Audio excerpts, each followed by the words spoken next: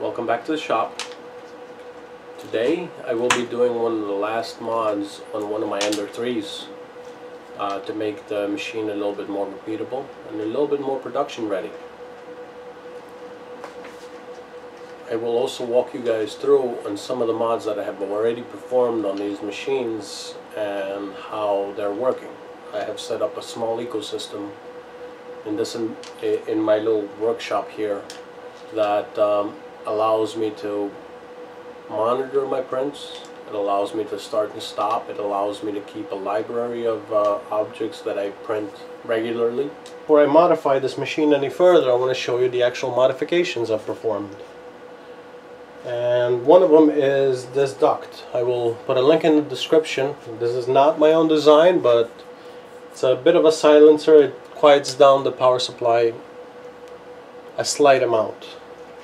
The other thing that I've done is I've installed a strip of LEDs underneath. That allows me to actually see my prints and help me level the bed, because these are actually placed on a shelf. As you notice, there's no bracket on top to hold a spool, or I should say there's no spool holder. That's actually mounted to the shelf itself. The machine doesn't have it. So what I did over here was I will disassemble this. The stock printer power supply is bolted together with an XT60 connector, just like that. And the XT60 connector, and this is a 24 volt power supply, is a fairly common connector.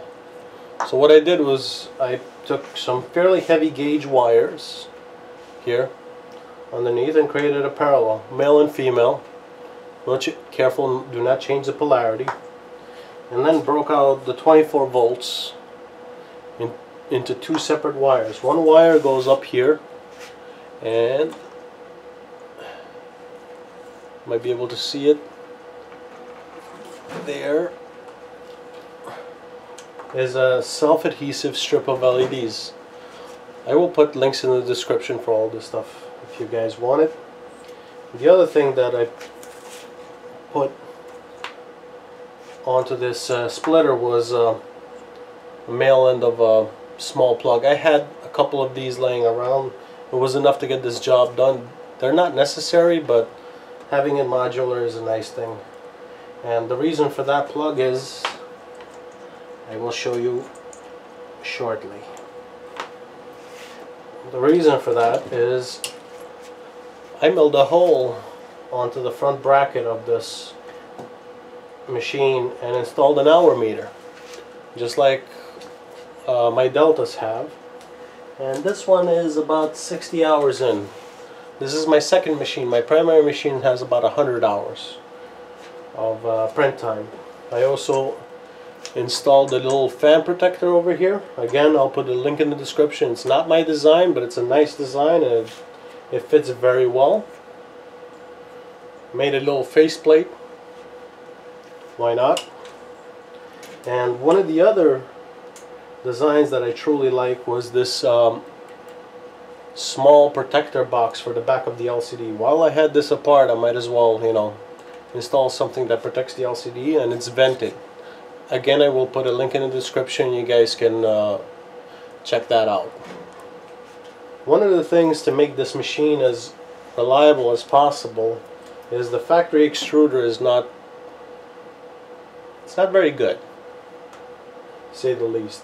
The actual arm over here of the actual extruder tends to develop cracks. Mine developed cracks after only a couple hours of print time. And basically it wasn't squeezing the filament against the hob gear over here, and it wasn't pushing filament. The printer was under extruding severely because of it, and I was not very happy. I bought this little aluminum extruder. It's a direct replacement for the old one. It's made out of aluminum, so less chance of it breaking. Not that the plastic one would have broken if it was made beefy enough. There are people out there that run 3D printed extruders for many thousands of hours. I did myself for many thousands of hours. I may end up redesigning an extruder that actually is a belt drive conversion for this, so it'll allow me to increase the torque output of this machine.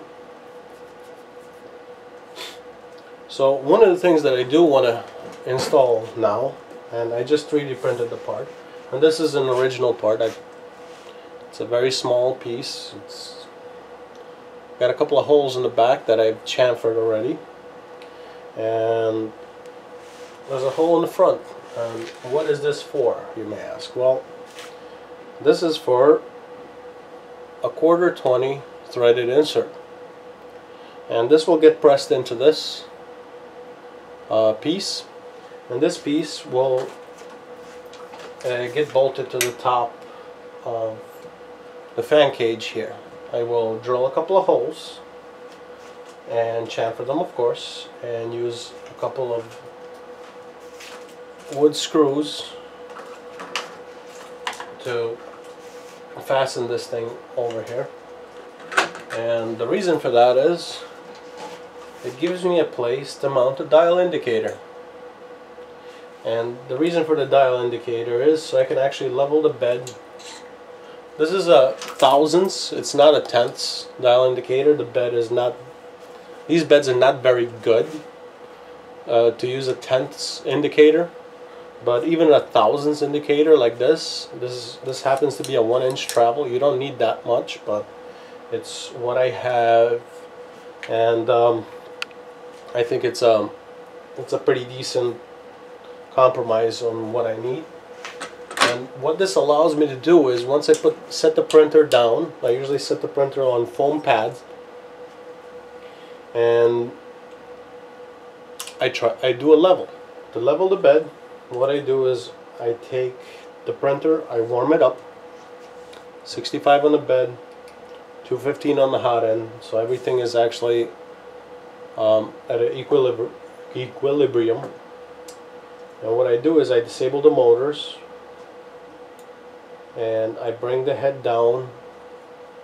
Basically I home it, then I disable the motors, I take the head in, and then I tune with the knob the distance using a feeler gauge. I use 0.01 millimeter feeler gauge, so it's just about 4/1000ths of an inch feeler gauge there. And once I get that right, I push the head over with the dial indicator. Obviously I take a measurement here, and then I push it over. I tune that knob until the measurement matches. And the measurement really doesn't matter. It's, you know, having consistency. I mean, it does matter, because if you just squish it down, then it's not gonna do much. But then I start doing a 4-point leveling, and I just go back and forth a few times. About 3 or 4 times usually does this, and I've already done this to my other Ender 3. And that gives me a pretty consistent adhesion, pretty consistent results. Otherwise, these machines are very prone to warping for some reason, much more so than my Delta machines. Even printing small parts like this, sometimes they'll warp a corner, and it's just the leveling on these is not, being that it's a 4-point leveling system, ideally it should be a 3-point leveling system, but it's not. So you can introduce twist and warp onto these beds if you go buck wild with these knobs. Eventually, what I'd like to do is actually machine some spacers and use some rubber to bring the bed down to just about the right height and lock it in. But once that time comes, I don't know when that time will come, but for now the dial indicator trick will have to do. So let's do this mod. Nice thing about the Ender 3 is you get all the tools to disassemble the machine or assemble it.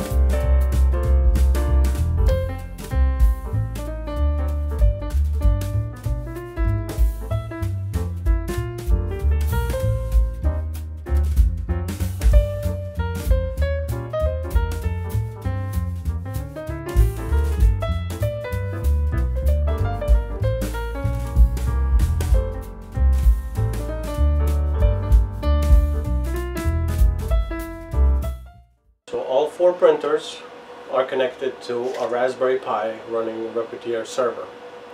Repetier server is powerful enough to run all 4 printers at the same time without any performance degradation, as well as serve a nice little UI here for me to control this small farm that I have here.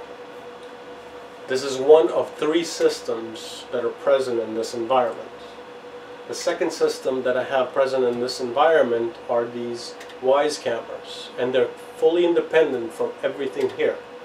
The reason why they're independent is because of a safety, call it a safety interlock. If Repetier server doesn't work, one of the printers goes nuts, I can still view what is going on here without having any dependency on the Repetier server. The third system that is running in this environment right now is I'm running smart plugs on each one of these printers. I can control the smart plugs via application, or I can even control them via voice command. Alexa, turn on printer 3. Like so. I can do the same thing with printer 1 and 2. I've named them like that because it's just simple. So I wanted to discuss the reason why the setup is built in the way it is and what the thought process was. There's 3 separate systems there that are fully independent of each other. 2 of those systems can actually stop the printer. The actual smart plug is fully independent of the 3D printer. I could have integrated that with plugins, hardware hacks, so on and so forth, simple relay, and then had a single point of control. The problem with that is, in the past I've had certain problems with Raspberry Pis. Just about every kind of computer system out there has had a crash at one point or another. And when you're relying on one thing to do everything, you end up choking yourself. So Repetier server is only doing that. It's just a server. It's considered almost like a print server, but it has capabilities of doing library organization. You can actually create a library. If you buy the Pro version, it actually gives you 3D rendering of the STLs that you have in there, which is actually kind of nice, and I'm contemplating on actually buying the Pro version because I use it a lot.